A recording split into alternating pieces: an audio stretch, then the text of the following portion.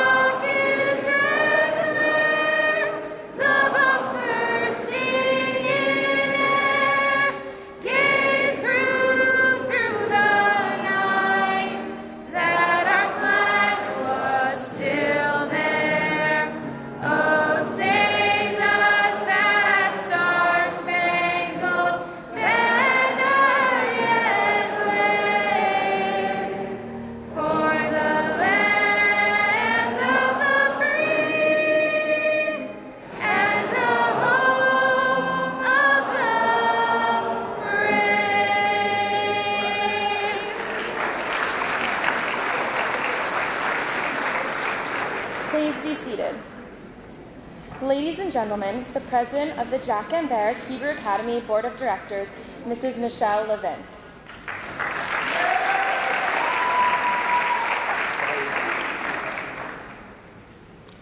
Mrs. Levin, Dr. Katz, Mrs. Farrell, Mr. Stroker, faculty, staff, members of the classes of 1957 and 1967, parents, grandparents, family members, alumni, rabbinic and community leaders, and all other guests, and of course, the members of the class of 2017.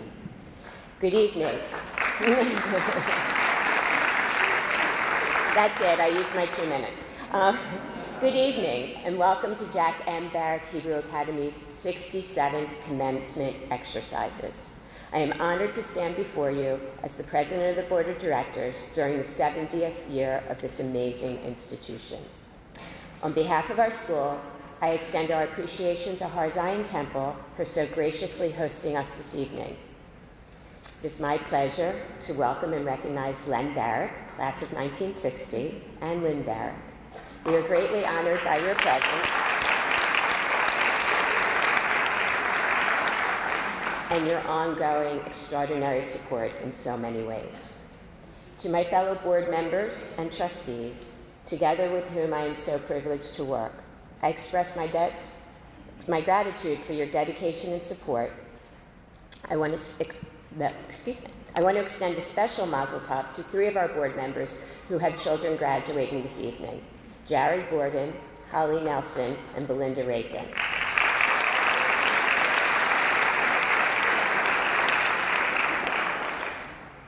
Jonathan Sachs writes, "The fate of the Jews in the diaspora was, is, and predictably will be determined by their commitment to Jewish education." Parents of the class of 2017, the school is both honored and grateful that you chose a Barrack education for your children. As the parent of 3 alumni, I can assure you that that education they received continues to positively influence their decisions they make and how they live their lives. All right. To the class of 2017, you're a remarkable class, continuing on to 41 different institutions of higher education with locations throughout this country. In this week's Parsha, we read, "The Lord spoke to Moses, saying, 'Speak to Aaron and say to him, when you light the lamps, the 7 lamps shall cast their light toward the face of the menorah.' Aaron did so. He lit the lamps toward the face of the menorah as the Lord had commanded Moses." There are 2 themes in this parsha that resonate. First, when you light a candle, you must hold the kindling to the wick until it lights up on its own, as we do with the shamus on Hanukkah and when lighting the menorah. It is said, "Kindle the flame until it rises by itself." This is the definition of your life until now. Your parents, family, and teachers have been preparing you kindling your light to go out into the world independently. There is also the must-discuss statement, Aaron did so. According to Rashi, Aaron did so is in praise of Aaron since he did not deviate from the commandment. The question is, why such praise for doing what he was supposed to do? What do we learn from this? It is said that Aaron did it with humility and enthusiasm, and his enthusiasm and motivation for doing this simple task never diminished over almost 40 years. He always lit the menorah with kavanah. My wish for you, the class of 2017, is to take the flame that has been kindled and approach all you do in life with kavanah. There are many people in your lives who have supported you and made sacrifices for you to reach this milestone. Most of those people are here with you this evening, and they deserve recognition for their part in this special moment. Seniors, please give your parents, grandparents, friends, faculty, and staff a round of applause for how they have brought you to this time.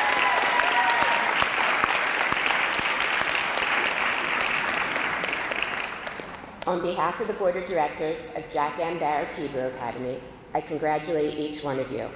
Yasher Koach, and may you go from strength to strength as you embark on the next phase of your life and academic career.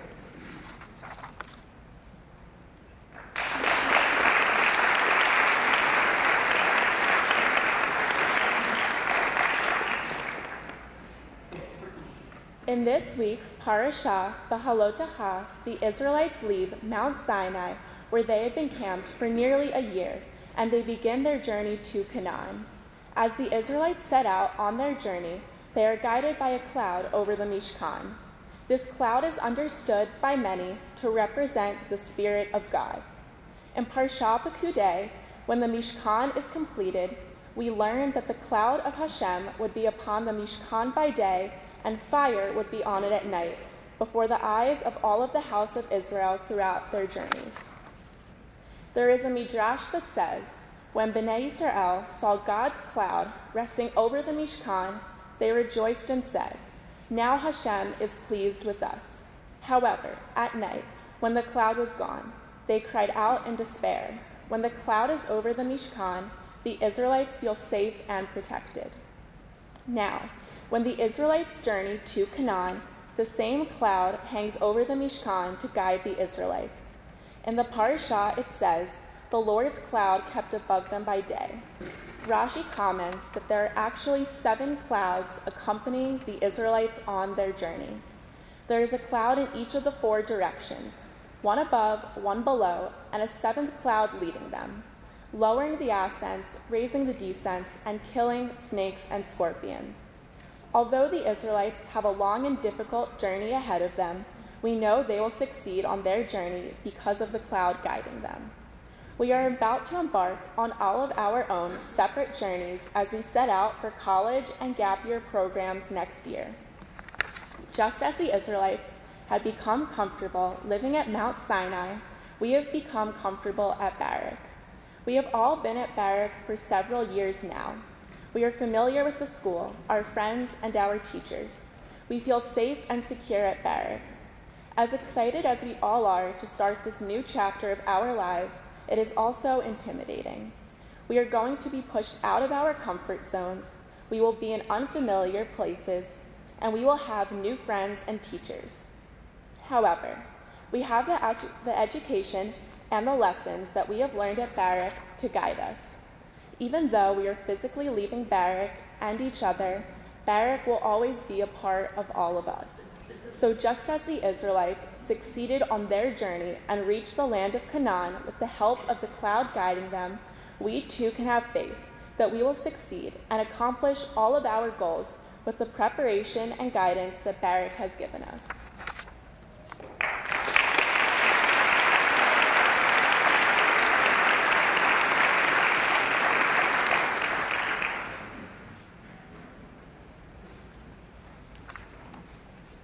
חברים, הורים, מורים ואורחים נכבדים, ברוכים הבאים לטקס הסיום של בית ספר ברק, מחזור 2017.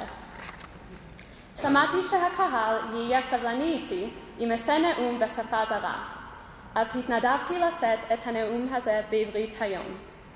אולם, אילו זה באמת היה המניע שלי, המורים שלי היו מאוכזבים ממני. אחרי הכל, בבית ספר ברק לימדו אותי אף פעם לא להירתע מאתגר. זה אחד מהדברים הכי חשובים שתלמידי כיתתי ואני ניקח איתנו מזמן שלנו פה. הידיעה שאנחנו מסוגלים ליותר ממה שאנחנו יודעים. החברים שלי ואני ממיתים מעצמנו וחושבים שאנחנו לא מסוגלים להתמודד עם דבר חדש.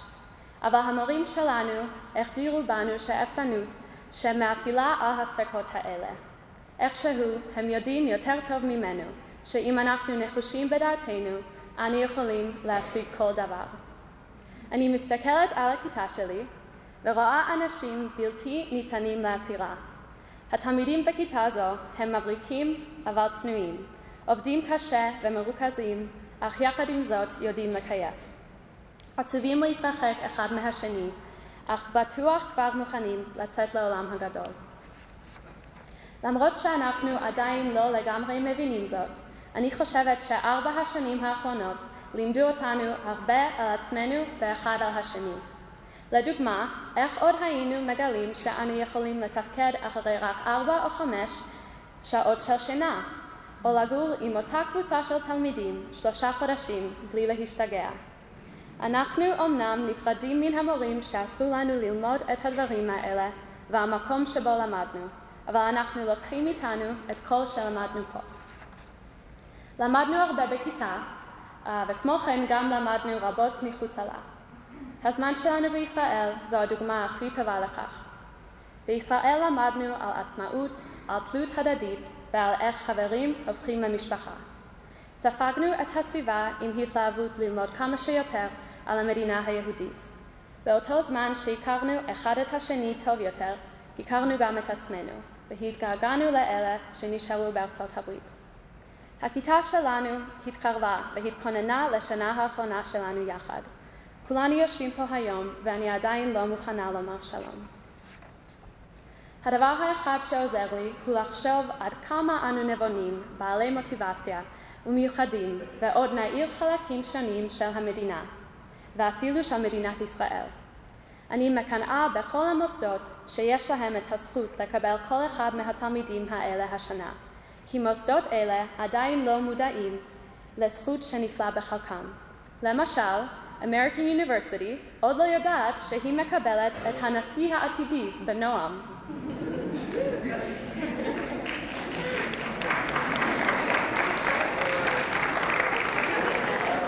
יש עוד.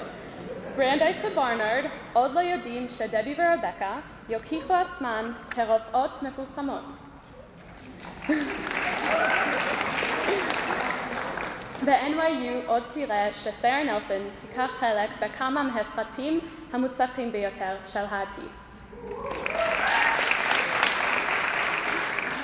יש אנשים בכיתה שלנו שיודעים, או לפחות חושבים שהם יודעים, בדיוק מה הם רוצים לעשות וללמוד, בזמן שאחרים, כמוני, פוחדים מההחלטות האלה. היה לי מספיק קשה לבחור צבע לשיער שלי, ובקרוב אני אצטרך לבחור מקצוע ראשי. החיים המבוגרים כבר נראים פחות מושכים. במיוחד כי למרות הבגרות שלנו, אנחנו בקרוב נהפוך לדגים הקטנים באגם. תלמידי אוניברסיטה מנוסים כבר אומרים לנו שאיננו יודעים מה מצפה לנו. אולי הם צודקים ואנחנו באמת לא יודעים למה לחכות. אבל אני מקווה שאתם יודעים מי אתם, כשאתם נכנסים לשלב הבא של חייכם. אני מקווה שאתם מודעים לתכונות הטובות הרבות שלכם. אני מקווה שאתם מכירים את החולשות שלכם ואוהבים את עצמכם למרותן. התערובת הזאת של יכולות, חולשות, תכונות מוזרות וכישרונות מובילה אתכם בכיוון החלומות שלכם ושומרת לכם מקומות שאין להם תחליף בינינו. אני יודעת שהיו לנו עליות ומורדות, אבל היום כל מה שחשוב הוא שהגענו לכאן. לאלה שלא מעריכים את זה מספיק, אזכיר לכם את הימים הראשונים שלנו בבית ספר התיכון. ראינו את התלמידים בכיתה י"ב, תהינו מי יהיו חברינו, ותיארנו לעצמנו את היום הרחוק שבו אנחנו נהיה הכיתה שעוזבת את בית הספר וקובעת את המורשת שלנו. היום הרחוק הזה הוא היום. ולמרות שכמה אנשים עזבו אותנו, אפשר לומר שהגענו בשלום לסוף הרפתקה אחת ולראשה של הרפתקה חדשה. לגבי המורשת שלנו, אנחנו כמובן נשאיר את המורים עם דמעות בעיניהם ותוהים איך היו יכולים להחזיק בתלמידים כל כך מדהימים לעוד קצת זמן. זאת לפחות המורשת שאני מדמיינת, ואני מקווה שזה לא רחוק מדי מהאמת. אסיים את נאומי בכמה ברכות לכולנו. אני מקווה שבעודנו מתחילים את המסע הארבע-שנתי החדש, פחד הוא לא הרגש המנחה אותנו. איך אנו יכולים להיכנס אל העתיד בפחד אחרי שהתגברנו על המכשולים הכי מפחידים שיש? המבחן על חוקת ארצות הברית, הפעם הראשונה שראינו את יחידת המעגל, המראה של הסלון שלנו, ואפילו המתח שהרגשנו כשחיכנו לראות איזו תמונה מכוערת שלנו יבחרו לספירה לאחור של 50 יום. אני מקווה שבמקום פחד, הכוחות המכוונים אותנו יהיו שאפתנות, מזג נעים, חוכמה שממשיכה להתפתח, סקרנות בריאה וביטחון בפוטנציאל שלנו. התמודדנו עם תוכנית מלאה, שפות שונות והמון פעילויות מחוץ לתוכנית הלימודים. עכשיו הגיע הזמן להתגאות בעצמנו ולהזכיר לעצמנו שההצלחה שלנו טרם הסתיימה. חשוב יותר, הקשר שלנו לא הסתיים פה. הזיכרונות מארבע השנים האלה הם יותר מדי רבים ויותר מדי נמרצים בשביל לשכוח אותם. אין לי ספק בכך שהכוח שלהם ימשוך אותנו אחד אל השני ויוודא שדרכנו ימשיכו להצטלב. אלה היו העונג וזכות היתר שלי, לא רק לחלוק יחד את דרכו של כל אחד מכם, אך גם ללכת בדרכי שלי בביטחון עם הידידות שלכם, התמיכה שלכם וההשראה שקיבלתי מכם. אני מקווה שכל היחסים בחיים שלכם יהיו מגשימים כמו אלה שבניתם פה, ושכל המכרים החדשים שלכם יעניקו לכם ידידות חזקה ואמיתית, כמו הידידות שנתתם לי ולכל אחד מאיתנו. עלו והצליחו.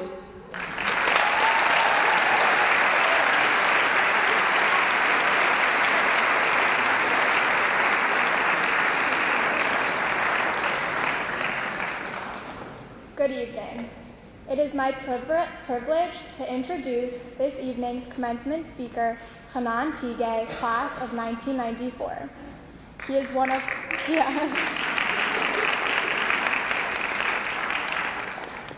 one of four brothers who attended Akiba and son of Helene Tigay, a longtime faculty member, and Professor Rabbi Jeff Tigay, renowned Bible scholar and longtime professor at the University of Pennsylvania, who himself was an Akiba commencement speaker. Hanan Tigay is an award-winning journalist, author, and current assistant professor at San Francisco State University, where he teaches creative writing. He received a BA from the University of Pennsylvania and an MFA in creative writing from Columbia University.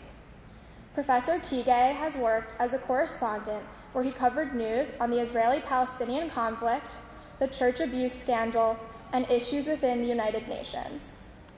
In this role, he also interviewed prominent Israeli leaders such as former President Shimon Peres.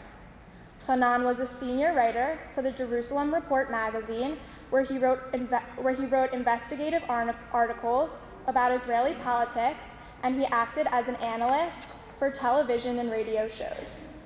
In 2011 to 2012, he was awarded the UC Berkeley Graduate School of Journalism's Investigative Reporting Fellowship, where he worked on a series of projects about the Middle East, mainly focusing on the US-Israel relationship. Over the course of his career, he has also written for Newsweek, the San Francisco Chronicle, the Wall Street Journal, and the New Yorker. Our families are all grateful to have been given copies of Hanan Tigay's new book entitled The Lost Book of Moses, The Hunt for the World's Oldest Bible. We so appreciate the fact that you've traveled all the way from Berlin, Germany, where you and your family are spending the semester, to be with us here tonight. Please join me in welcoming Hanan Tigay.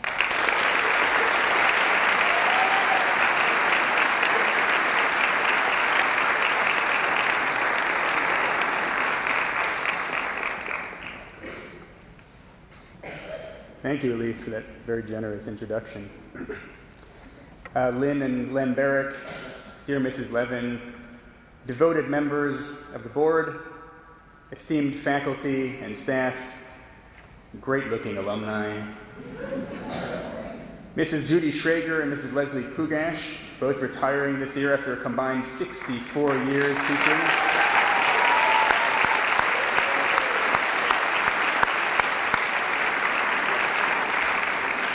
And especially members of the Jack M. Barrack Hebrew Academy class of 2017.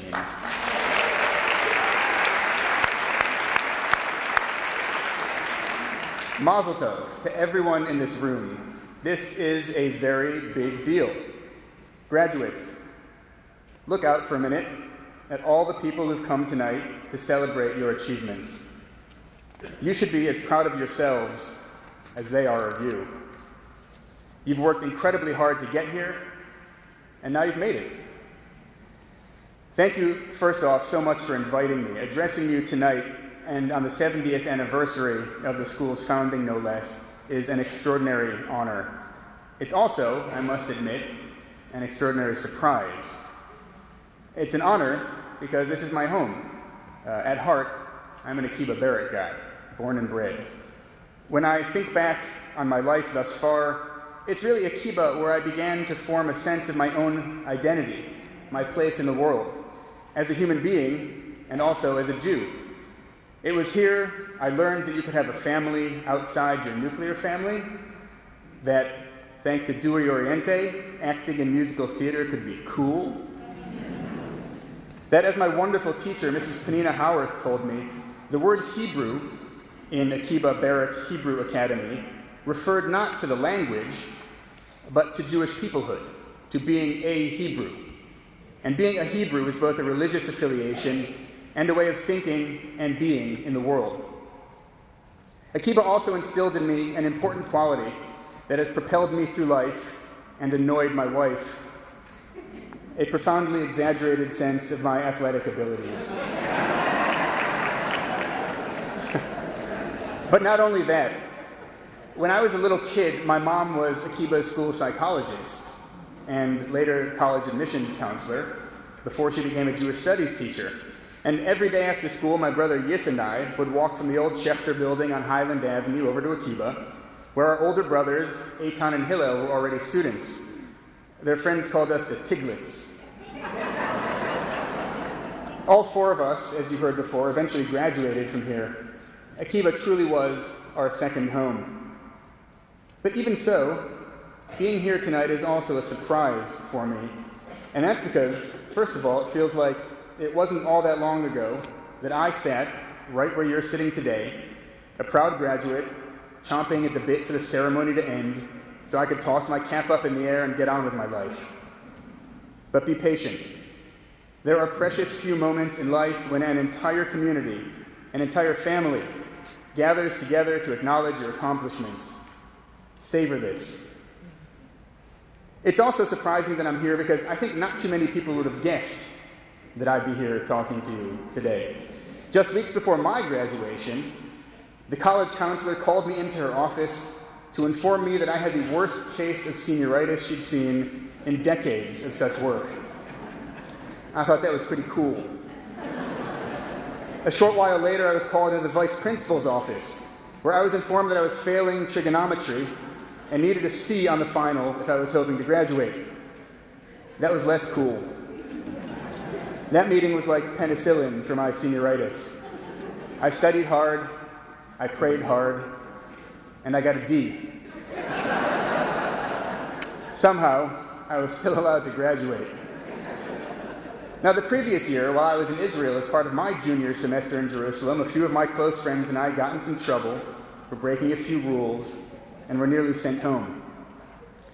Now, I wasn't invited here tonight to reminisce, but to offer some thoughts that I hope might be useful to all of you as you begin the next chapters of your lives. So here's the first thought.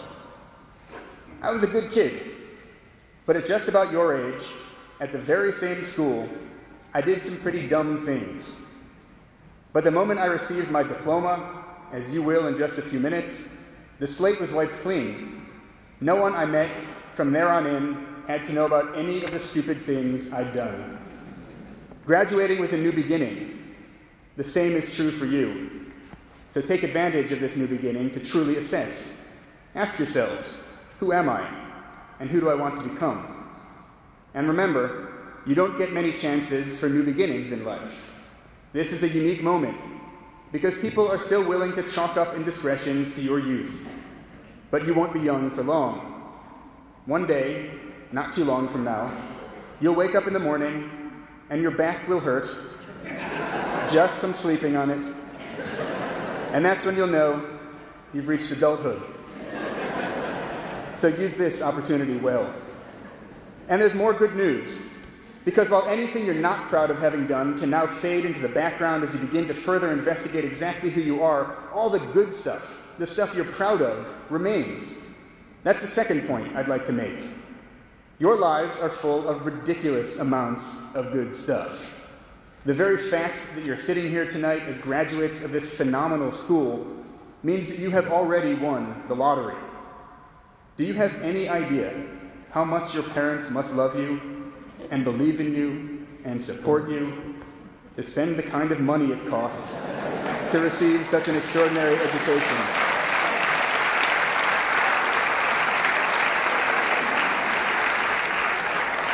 The answer is a lot. You've won the parent lottery. But winning the lottery is a double-edged sword. Some lottery winners take their winnings, buy Ferraris, and crash them into trees. Others spend their new cash more wisely. They invest, they donate, they create. So point 3, as you get ready to head off to college, remember that you have a choice. You can blow your winnings, sleeping late, skipping classes, taking part in unsavory fraternity rituals involving goat's heads and Guinness. Or you can take your winnings and consolidate them. Have fun. For God's sake, you should enjoy college. But remember why you're there. Choose wisely. By way of example, as to what choosing wisely might lead to, here's what a few other Akiba Barrack graduates have ended up doing with their lottery winnings. You could be a major Hollywood movie producer who founds a national organization pushing for a cure for autism, like John Shestak, class of 1977. You could marry your classmate.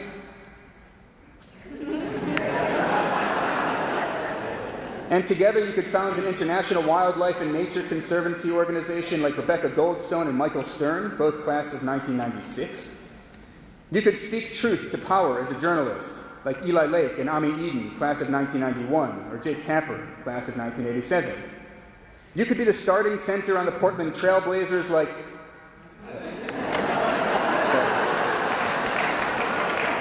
Sorry, wrong list here.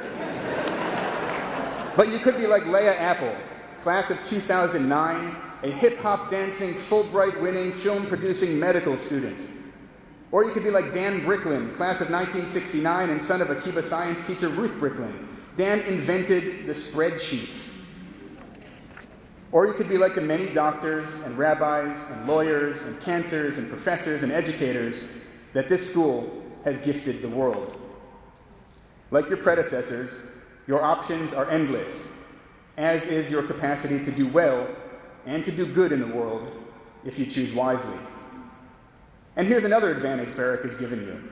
Before setting foot on a college campus, many of you know 3 languages. The average American knows 1 language, English, but you know 3. So point 4, keep studying those languages, or learn new ones. Travel to places where you can use them, learning about foreign cultures and about people who are different than you are. Then bring your experiences back to your classmates and your campuses and your communities, and let these experiences inspire you to work for deeper inclusion of outsiders, for social justice, and for greater tolerance of difference. Speaking of which, I was so proud when I heard that Barrack was the first day school to establish a gender-neutral bathroom. That this extraordinary gesture was dedicated to Patrick Rock, class of 2005, and the child of one of my favorite teachers, Mrs. Rock, only served to highlight its profound meaning. Barrack and its students practice what they preach. You are already a light unto the nations. You already embody the Jewish values of inclusivity, tolerance of difference, and respect. Just over a week ago, we celebrated the holiday of Shavuot, during which we marked the giving of the Torah to the children of Israel. This commencement marks a similar milestone in your lives, the giving of an education to you, children of Israel, class of 2017. But, as you surely already know, the story in Sefer Shemot doesn't stop when God gives the Torah to the Jews. It goes on to tell us about how the Jews accepted the Torah. Here's what it says. Moses went back and summoned the elders of the people and set before them all the words the Lord had commanded him to speak. The people all responded together, Na'aseh v'nishma, we will do and we will hear. The order of the words here is important. The Jews' response to receiving the Torah is first that they will do everything God commands them. Only then will they nishma, listen, hear, study the law. I struggle with exactly what lesson to glean from such blind obedience. But I do appreciate the important duality represented here of both action and learning. No matter what order you choose to do them in, I hope you will continue to na'aseh v'nishma, to take action to better the world, and to study those sources that will help you do so. Which leads to point 5. Your work toward tikkun olam, repairing the world, is not yet done. It should not stop when you leave here this evening. Similarly, graduation is not the end of your Jewish education. It's only the end of the beginning. On this point, let me quote my all-time favorite rabbi, my dad, from his commencement speech to Akiba's class of 1999. He said, "Don't make the mistake of thinking that because you are a day school graduate, you already know what there is to know about Jewish studies. Instead, realize that because you are a day school graduate, you are capable of studying Judaism on an exciting, advanced level. Your Jewish education is both a privilege and a responsibility." Now, as Elise mentioned, I've been living in Berlin for the last 6 months. It's an amazing city, huge, cosmopolitan, endlessly fascinating. But it's also weighted by its heavy history. I'm living in a house where the Nazis' economic minister lived during the war.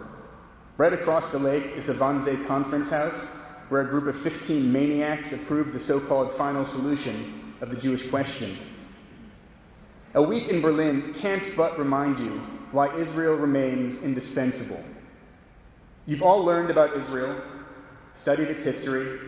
Several of you are heading there for a gap year before starting college. Barrack's strong Zionist ethos doesn't mean you have to agree with everything Israel does, but you now have a mandate to engage in a wider discussion about the Jewish state. Doing so, however, is becoming increasingly perilous on college campuses. At the university where I teach, Jerusalem's mayor came to visit and was hounded off the stage by the school's General Union of Palestinian Students shouting, "Long live the Intifada," and "Get off our campus." They actually shouted slightly saltier language that I won't repeat here in front of Mrs. Levin and my mom. But shutting down free speech is unacceptable at any university, which first and foremost should be centers of civil and open dialogue. But that's the reality you're headed into. Don't let anyone silence you or say you don't have the right to support Israel, or, if you disagree with a particular policy, to say so. So point 6, the knowledge you acquired here at Barrack is not inanimate matter meant to be warehoused in your brains. Knowledge is alive and is meant to be wielded, so wield it. Which brings me to point 7. I played halfback on the Akiba boys soccer team, and when I was in 10th grade, we made it into the Tri-County League Championship game. We were thrilled to be there, of course, but a little nervous too. We were playing against a school whose students had repeatedly demonstrated exactly what they thought of Jews. They'd drawn swastikas into the grime on the tennis team's bus, tossed pennies at the basketball team, and on this fall afternoon, as we proceeded to beat the pants off them, I should mention, their increasingly agitated fans began chanting PLO, PLO, PLO. Not missing a beat, Matt Bassine, our stalwart midfielder, began a counter chant. USY, USY, USY.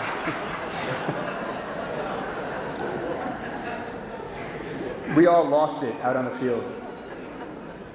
And I tell you this story first to reiterate my earlier point. Don't stay silent in the face of unfair attacks. And I mention it also to urge you to keep a sense of humor about things. The world is a serious place. It's also ridiculous. These are trying times, to be sure, but there's also so much good in the world. College can be competitive, but also mind-blowing.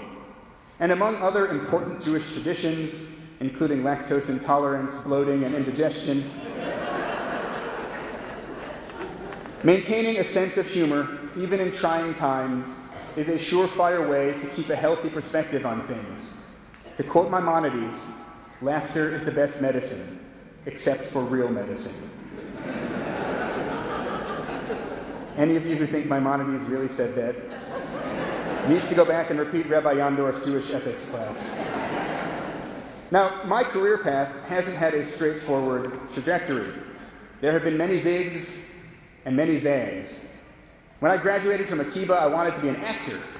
And while I was in college, I was cast in the Philadelphia production of an off-Broadway play where I made my entrance while hanging out the trunk of a speeding taxicab, holding tight to a coffin that was sticking out to the back, and all this while wearing an electric blue suit and kippah.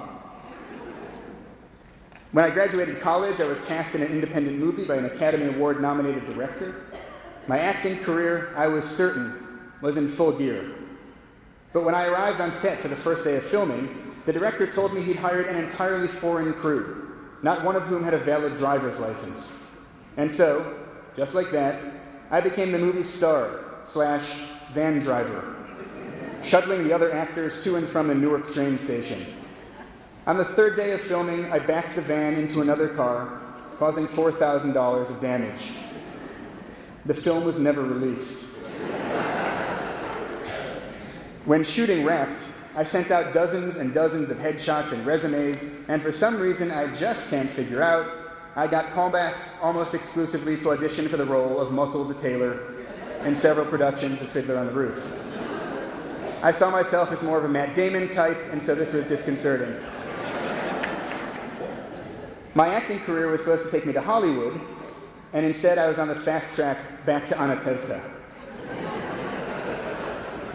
And so I decided to make a change. I'd always thought that being a journalist sounded interesting and important, and I managed to find a job at a small newspaper on Long Island. There, I was the chief staff writer, which is to say, the only staff writer. I learned the ropes, and when the second Intifada broke out, I bought a plane ticket to Israel, where I was hired as a correspondent in the Jerusalem bureau of Agence France Presse, the French AP. I had to cover some gruesome things there. And before I left for Israel, my parents made me promise that every time there was a new attack, I would call home to tell them I was okay. And I'm pretty sure I wasn't the only reporter at some of these attack sites who pretended he was calling his editor while actually dialing his mom. The work in Israel was fascinating, but when you write for a wire service, creativity is discouraged. Injecting any kind of personality into your writing is discouraged. And so I decided to go back to school, to learn how to infuse my work with what we call voice. Only now, I turned my attention to writing fiction.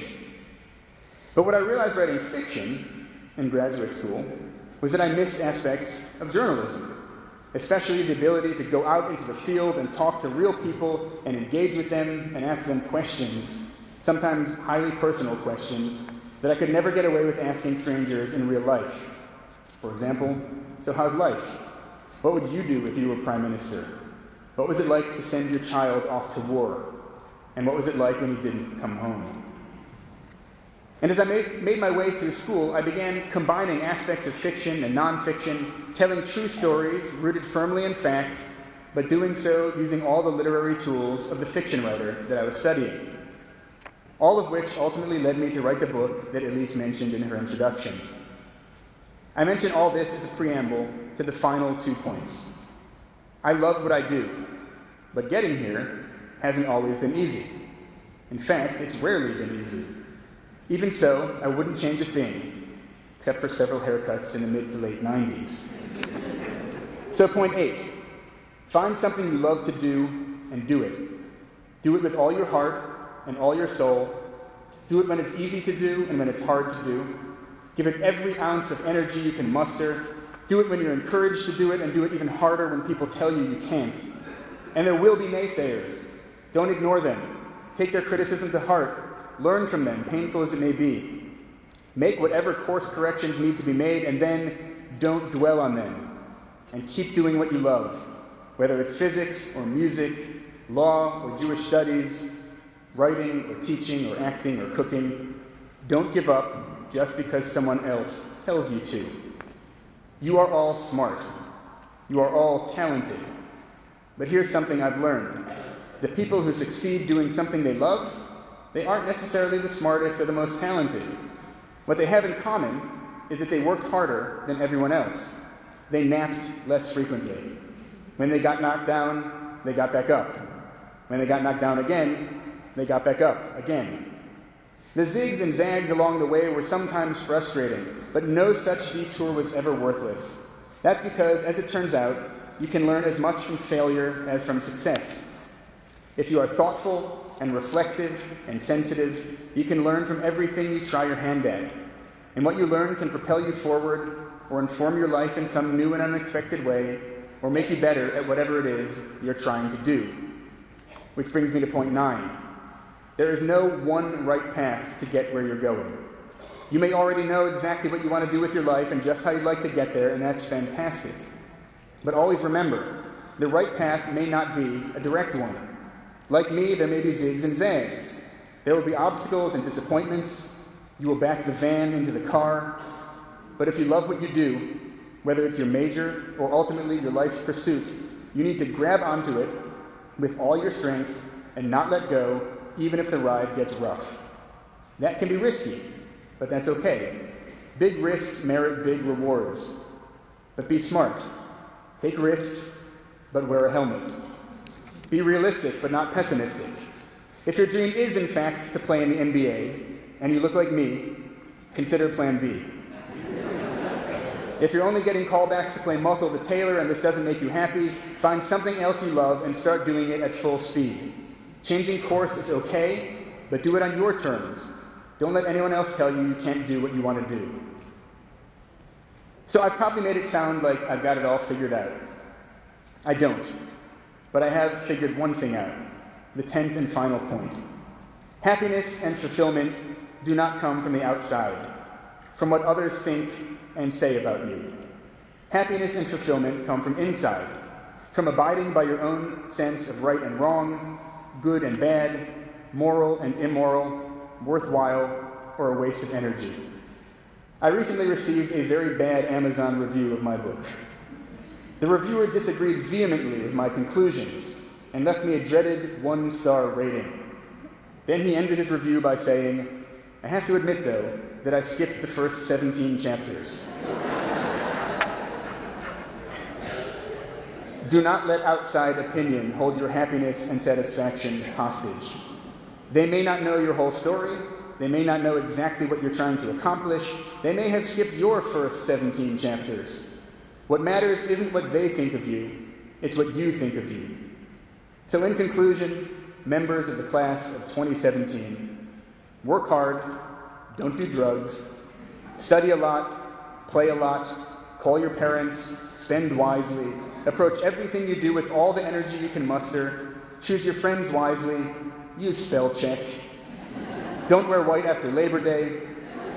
Don't wear Crocs ever. Be kind to waiters. Tell your parents you love them. Don't put compromising pictures on your Instagram pages. Read a lot. Never forget, but also don't hold grudges. Help other people. Learn to do your own laundry. Never order the ravioli. They only bring you like 4 pieces. Keep learning languages. Keep engaged with Judaism and Israel, travel a lot, come home a lot, and finally, look out into the audience one more time now. And as you do, remember, no matter where you go and what you do, you've always got a family waiting for you back here at Barrack, proud of you, curious about what you're up to, ready to offer a shoulder or lend a hand. Now, go out into the world and keep doing good. Mazel tov, and go Cougars!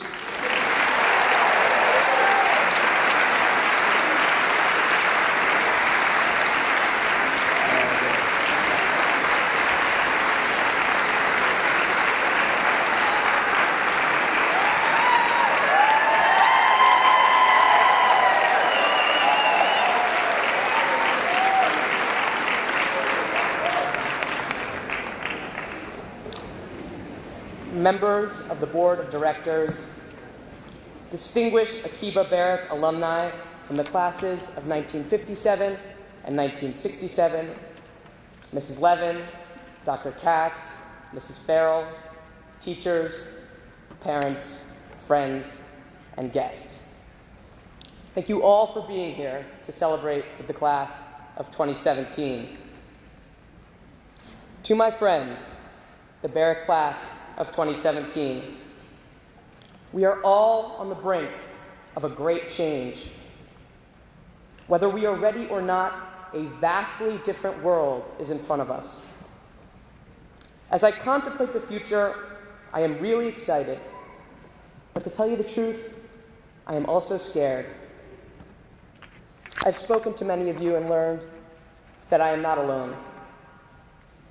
For many of us, this immense transition feels truly frightening. Because change, by definition, comes with loss and letting go of what were once the defining factors of our lives. Class of 2017, we've already started letting go.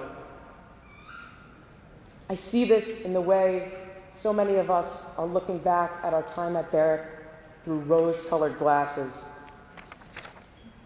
I would consider myself pretty cynical. But these days, I've begun to appreciate the quirks of JBHA, including the fact that our head of school wears a dress made of old newspapers to the first day of school to remind us that it is a Shana Chadasha, a new year. So on this threshold between high school and college, adolescence and adulthood, dependence and independence, we are rewriting the story of our years together. We've begun appreciating all those ordinary days at Barrack, where nothing special really happened.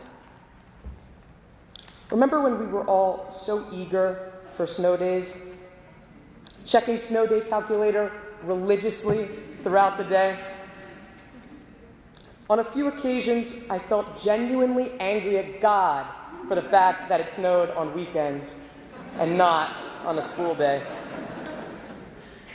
But what we could not see then, yet feels so powerfully true today, is those ordinary Barrack days from which we felt so desperate for a break were themselves precious and beautiful.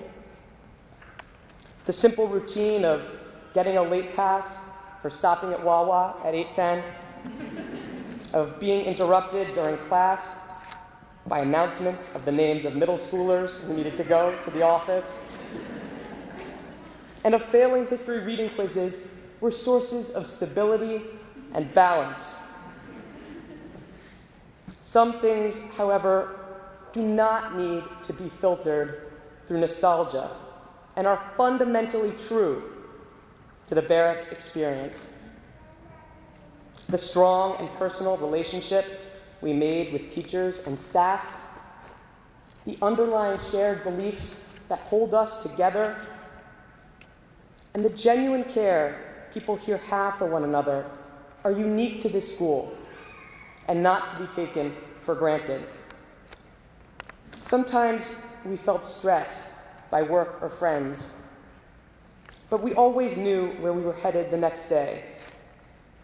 School was like Cheers, where everyone knows your name. And though that reference is well before my time, I think it still works. Having that place where everyone knew who we were, where everyone cared about our well-being, and where we knew we could always come back, that was a blessing. Class of 2017, we are entering a great unknown, an utterly new and foreign place. It will be a place where nobody knows our name, and where not everybody cares how we are doing or what we are feeling. We are transitioning to something totally new, and while that is exciting, to me, it feels like a kind of grief. My parents are both rabbis, so my childhood included conversations about grief and loss, along with Barney and Sesame Street. So I will use Elizabeth Kubler-Ross's famous 5 stages of grief to articulate what it can be like to go through a change like the one we face today. Step 1, denial. Many of us, still unconsciously, are in denial of the powerful shift before us. It is still so distant and unfathomable. Leaving home is such a big concept that, to me at least, always seemed so far away from my reality. I think many of us find ourselves feeling like we're still on Mus. Some of us pathologically stealing other people's food, some worshiping poor teachers like cult leaders, and some perhaps foolishly volunteering to be a translator on Ghana. But time has moved on, as it always does. And we are not on Mus or anywhere else. We are here on this graduation stage. Step 2, anger. Some of us are just angry. Angry at the college process, angry at ourselves for feeling scared about the journey ahead, or angry that we never got the ice cream machine back during our high school years. Step 3, bargaining. Some of us are still bargaining with ourselves. We tell ourselves we'll be home for the holidays anyway. We were the cool kids at the Jack M. Barrack Hebrew Academy. We'll make friends in a day. And yet, we cannot escape how new this will be. Step 4, sadness. Some of us simply feel sad about what we are leaving behind. Amazing friendships, a great school, loving homes and comfy beds. It's easy to wonder how we are going to find all of this in a dorm room, in a completely new context. But all of us, maybe not today, maybe not tomorrow, maybe not for months into the next steps on our journeys, will inevitably find step 5, acceptance. And we will accept the freeing truth that change is not a part of life. Change is life, dynamic and scary, thrilling and ephemeral. Fear can be paralyzing and all-consuming. We seek comfort in familiar places to push away the darkness of fear and change. Class of 2017, I urge you, do not seek out comfort. Do not attempt to stop inevitable change by clinging to nostalgia. Let's remind ourselves that we are lucky enough to be at the beginning of the rest of our lives. Reach out and grab the next 4 years, the next 10 years, the next 80, with the courage to know that we can never go back, but we can always look forward. Class of 2017, the future is out there. Let's embrace it together. Thank you.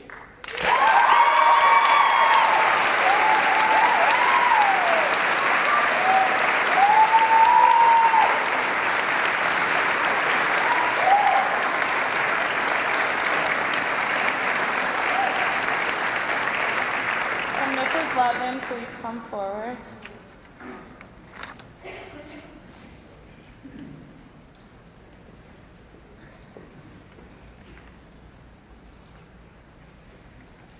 After the completion of the Torah on the holiday of Simchat Torah, there is a tradition for the congregation to chant the phrase, Chazak, Chazak, V'ni Chazek, meaning, be strong, and may we be strengthened. As our class finishes our studies at Barrack, it is fitting for us to reflect on the same quote as we move into the next chapter of our lives. As we all go to different schools, pursue different majors and minors, and discover different passions, We must remember to thank all of the faculty and staff members at Barrack who have helped us to get to this point today. Thank you for making us strong, and thank you for helping each of us to be strengthened. On behalf of the class of 2017, I am thrilled to present the Jack and Barrack Hebrew Academy with the gift of brand new Torah covers. We hope that these new Torah covers will inspire future learning and studies at Barrack and strengthen the minds of students for many years to come.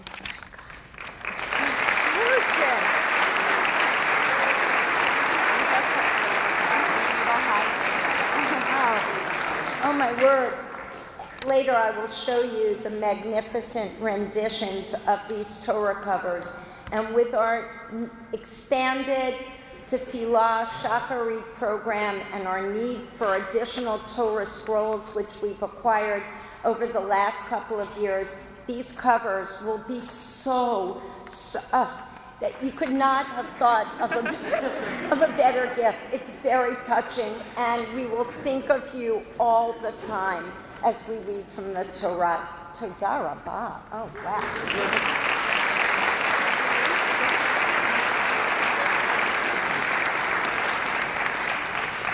Would the chair of the Alumni Association please come to the podium?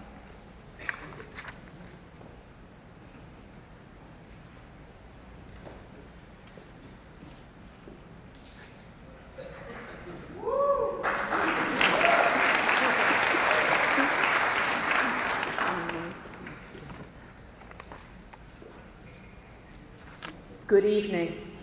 Congratulations to all of you and your families. I'm Avi Watman-Katz, class of 1959, and president of the Akiba Barrack Alumni Association.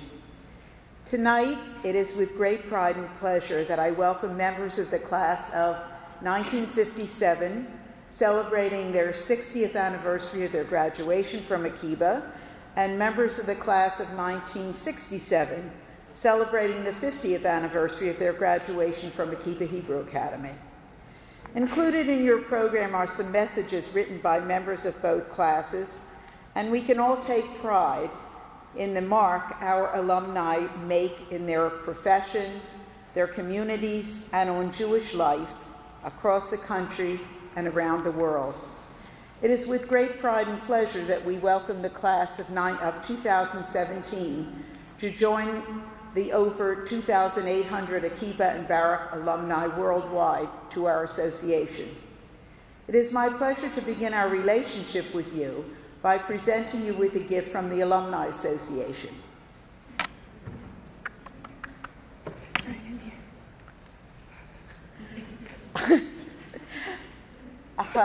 Hannah, please come forward and accept this lovely gift on behalf of your classmates.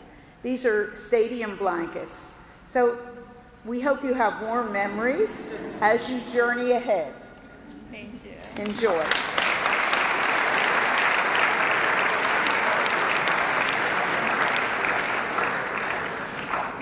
Dear graduates, please stay in touch and visit with us soon and often.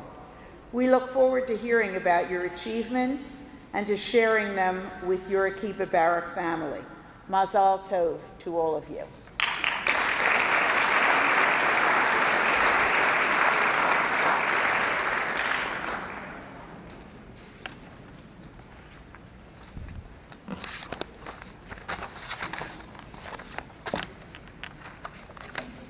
Good evening, Erev Tov.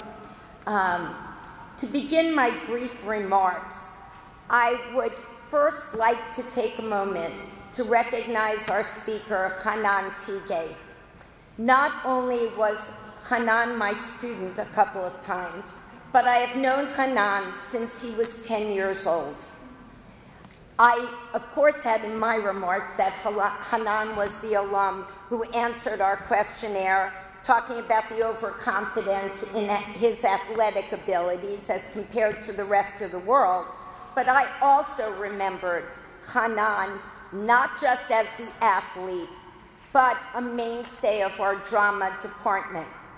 Who can forget you in Into the Woods as Prince Charming, You had a princely duet with your brother Yis, who is here with you tonight, and then proclaimed, "I was raised to be charming, not sincere."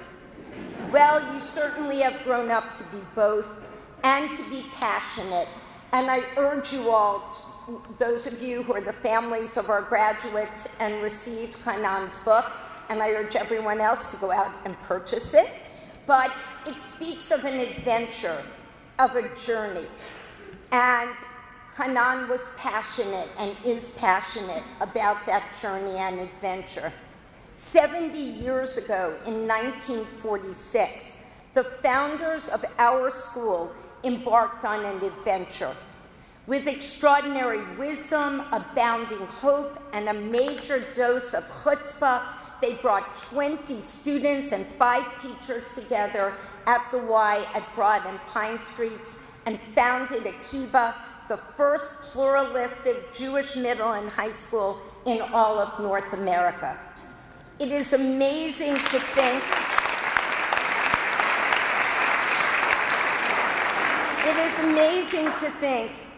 that the alumni who are here with us tonight from the class of 1957 graduated when our school was but 11 years old.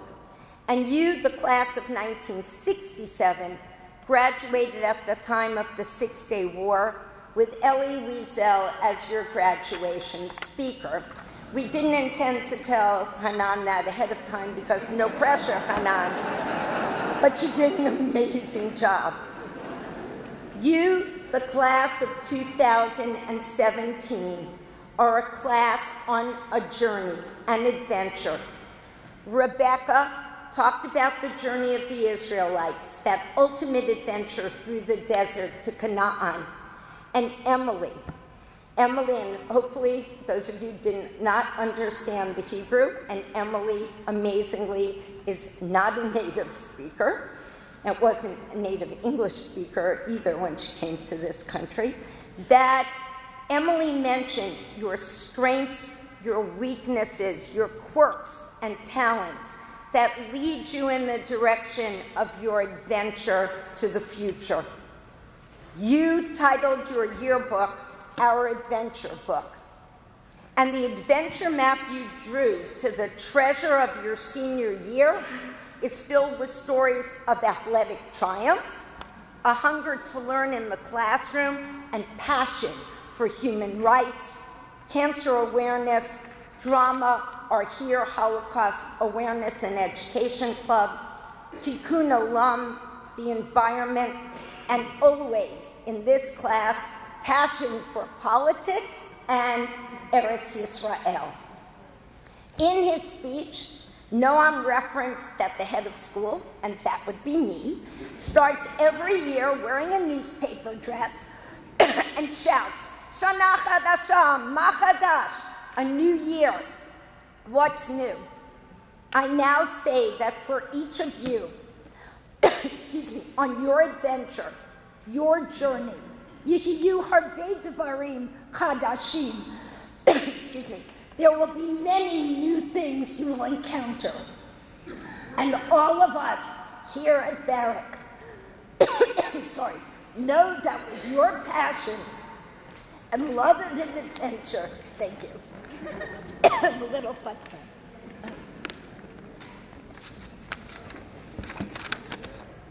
Know that with your passion, I wish I were a ventriloquist, they can drink and talk through their voices. You will embrace everything the future has to offer. And as our founders were trailblazers 70 years ago, so will you find fulfillment on the trails that each of you will blaze. And now I'd like to invite Dr. Darren Katz and Mrs. Christine Fowler to join me to present the diplomas.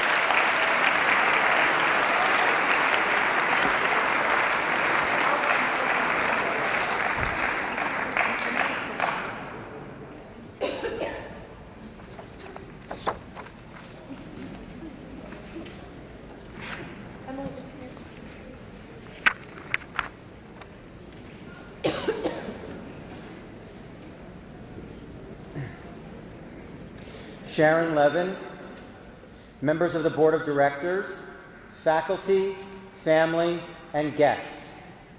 I have the distinct pleasure to present to you the members of the class of 2017, all of whom have completed the requirements for graduation and are entitled to receive a diploma from the Jack M. Barrack Hebrew Academy.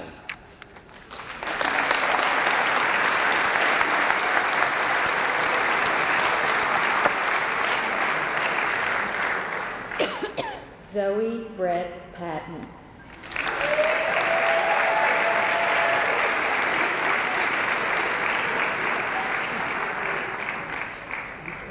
Zoe Kastenberg Klein.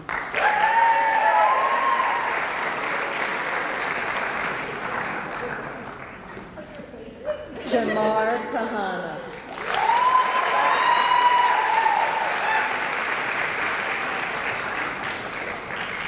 Stop just for a second. Just in case anyone does not know our Akiva Barrack tradition, the head of school gets stuff. I'm very big on stuff. I like color. I got their calendar, I gather, where they ripped off every day as they approach graduation. It has the days till graduation and their pictures and faces, and I will hang it if I could find any available wall space in my office. Matan Yaakov Benabu.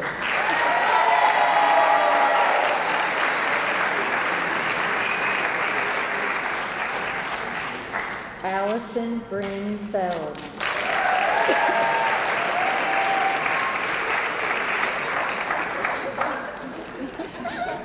Don't forget. Eliza Faye Walker.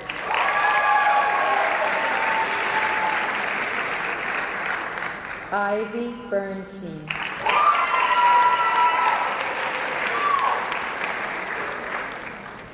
Emily Hope Greenspan.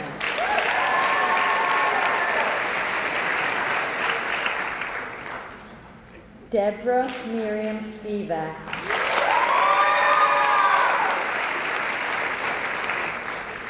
Adam Gregory Mermelstein.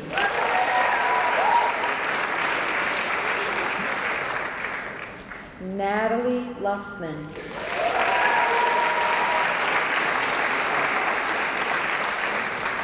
Emily Reinhold.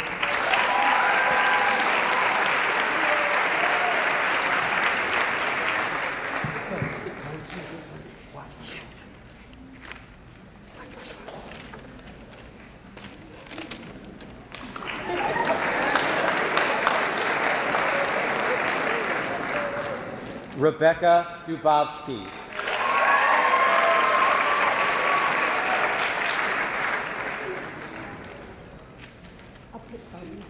Alexander Eli Woods.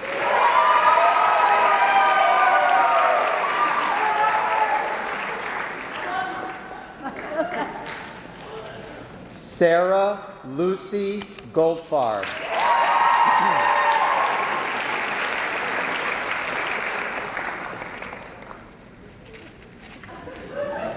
Sorry. Jacob Hartstein Prince.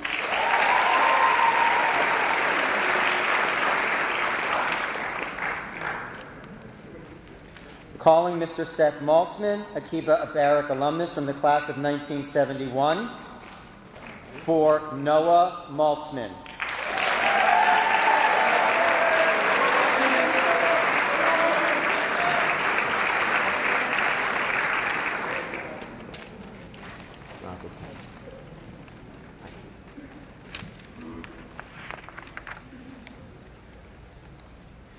Calling Rabbi Jeffrey Wolberg, Akiva Barrack alumnus from the class of 1958, for Tamar Joe Wolberg.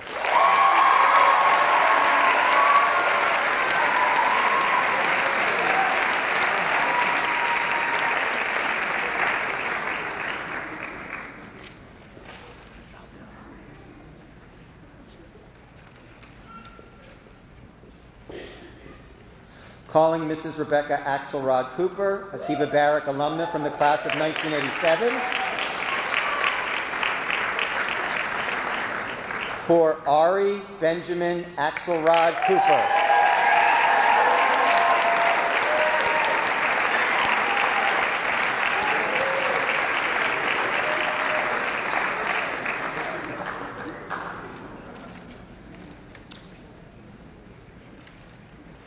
Jenna Isabel Levin.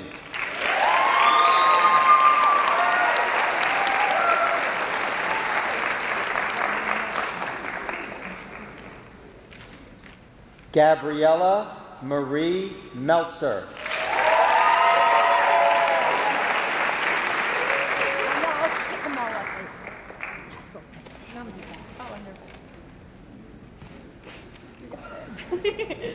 Liat Noah Durrani.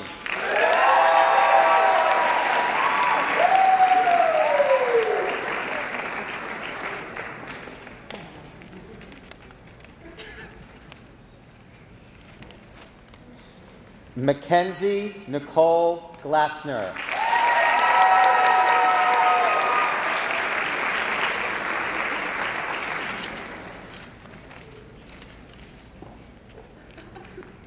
Allison Rachel Groud.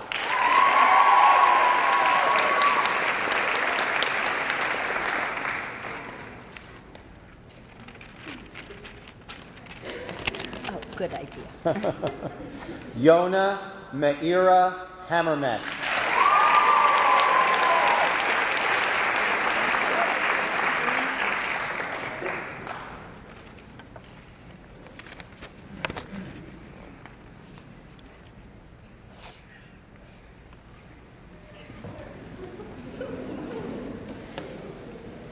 Jacob Alexander Furman.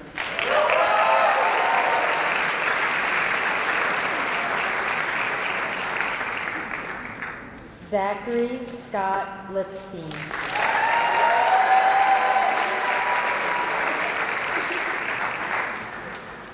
Calling Mrs. Holly Nelson, a member of the Barrack Board of Directors.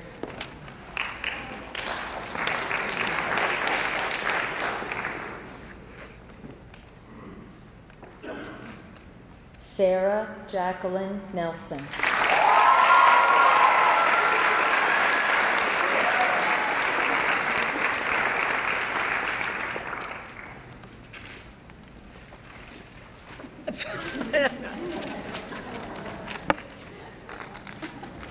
Okay. Ready? I'm ready. Gabrielle Simone Posner.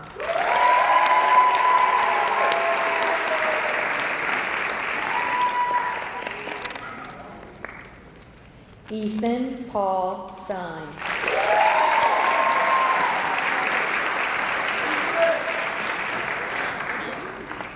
Avram Samuel Ford Grossman.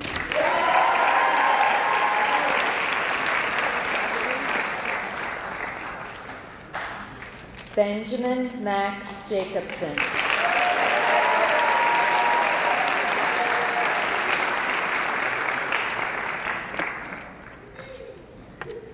Solomon Noah Friedman.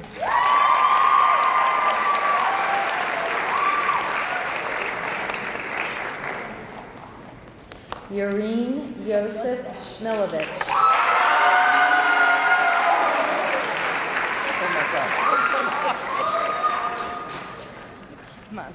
Calling Mrs. Belinda Rakin, a member of the Barrack Board of Directors.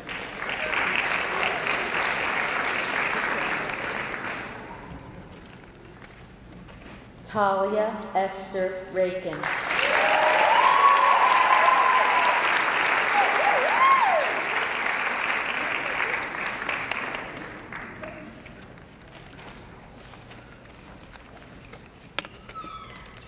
Hannah Alexa Tamarkin.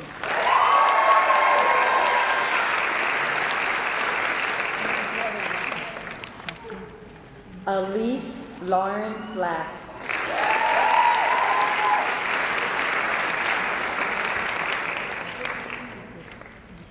Noam Gabriel Glansberg Kramer.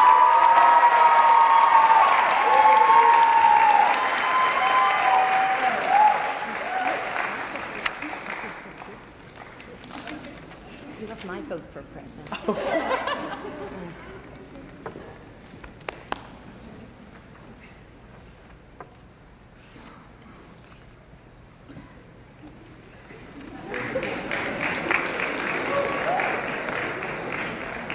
Allison Rose Einhorn.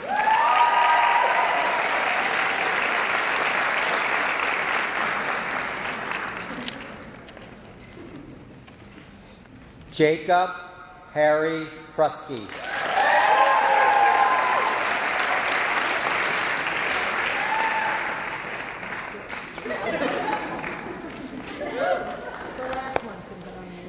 Matan Bree Manstein.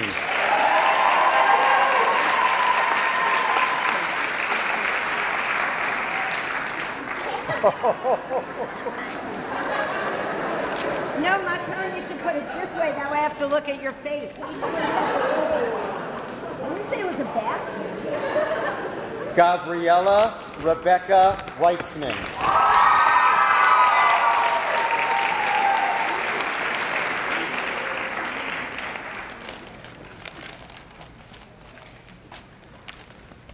Micha Joshua Weitzman.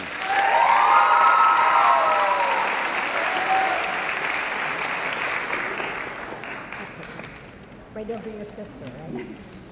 Lev Friendly Cohen.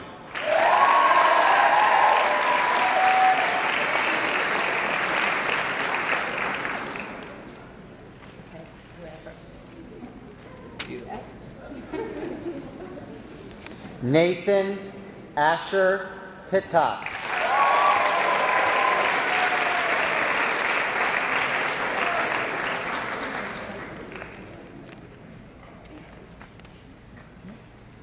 Andrew Leonard Axelrod.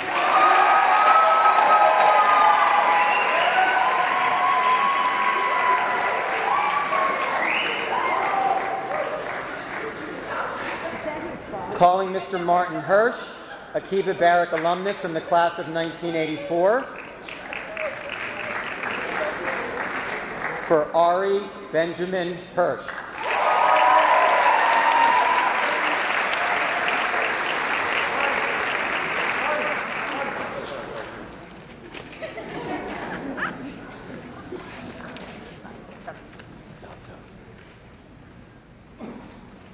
Oh, right. The press. Sarah Melanie Drabkin.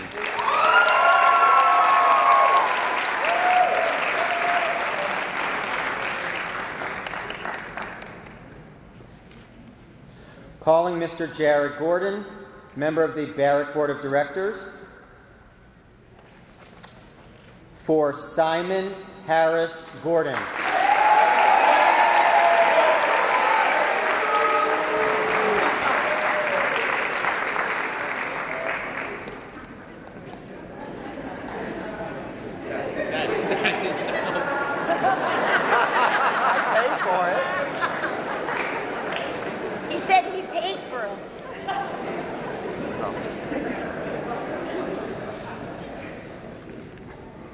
Calling Dr. Alana Eisner, Akiba Barrack alumnus from the class of 1987, and Mr. Ethan Sivan, Akiba Barrack alumnus from the class of 1984. For Rebecca Abigail Sivan.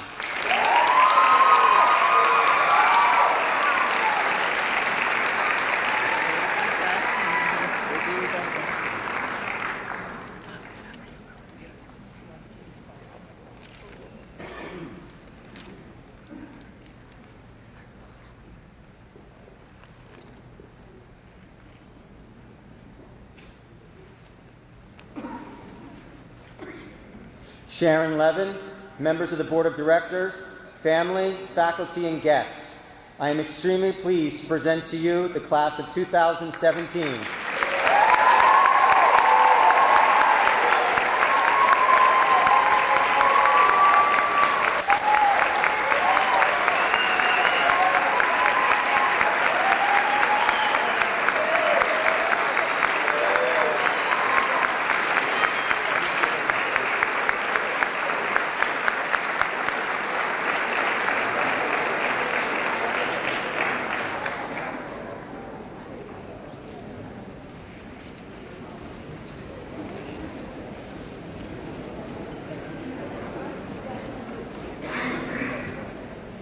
Wait.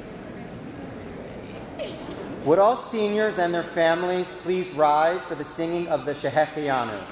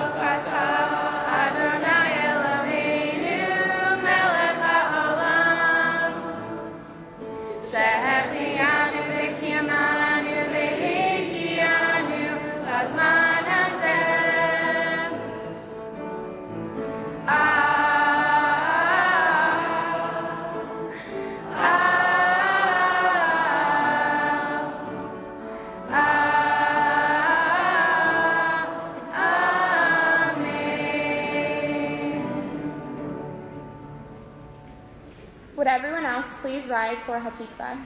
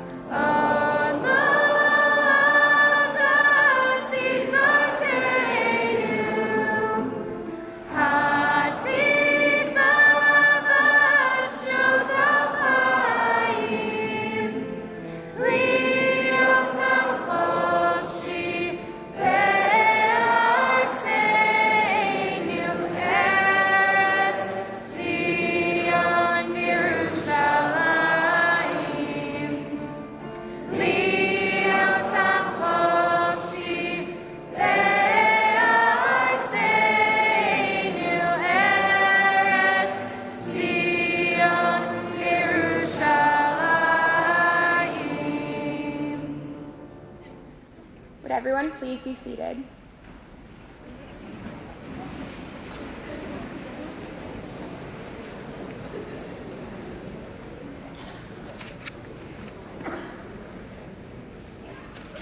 Please join me in wishing congratulations to the class of 2017.